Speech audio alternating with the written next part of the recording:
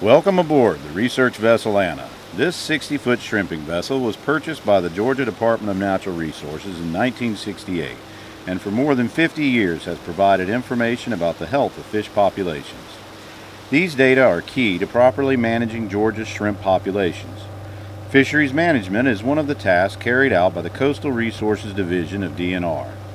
Each month, the ANA surveys 36 sites along the Georgia coast. At every site, a 40-foot net called an otter trawl is pulled behind the boat for 15 minutes.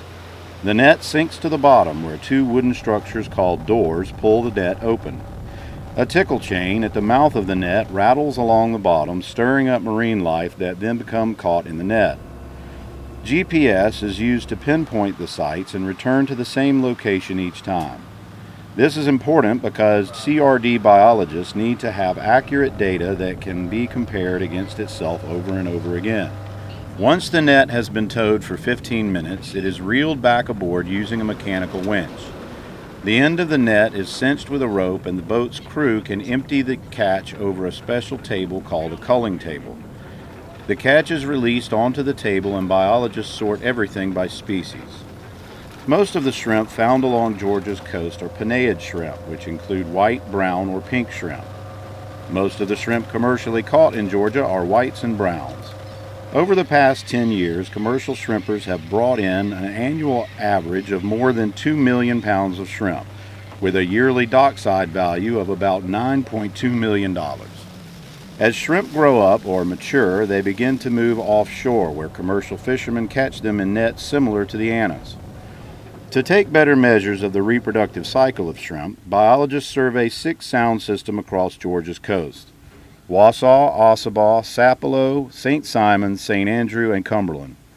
In each of these systems, crews conduct trawls in 2 sites in rivers or creeks, 2 sites within the main part of the sound, and 2 sites offshore or near beaches. This helps give a better understanding of how many shrimp are in the area and at what stage of their life cycle they are in. When a net is emptied on the Anna's culling table, biologists count each of the shrimp, measure their lengths, and determine if they are male or female. One benchmark for shrimp used by commercial fishery regulators is called head count. This refers to how many shrimp it takes to make 1 pound. The more shrimp it takes, the smaller the shrimp will be. For example, if it takes 30 shrimp to make 1 pound, the shrimp weigh, on average, about ½ an ounce each. If it only takes 16 shrimp to make 1 pound, each shrimp weighs 1 full ounce. The average shrimp head count must be 45 or fewer for shrimping season to open. Similarly, the Commissioner of Natural Resources can close the shrimp season when shrimp head counts are 50 or more. The Commissioner can open shrimping season as early as May 15th and close it by December 31st.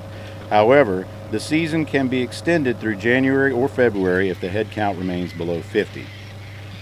Although the Anna has been a trusty servant of the state of Georgia for more than 50 years, she is slated to be replaced in late 2020. A new boat, christened the research vessel Reed W. Harris on June 26, 2020, and named for the author of the Coastal Marshlands Protection Act, will replace the Anna.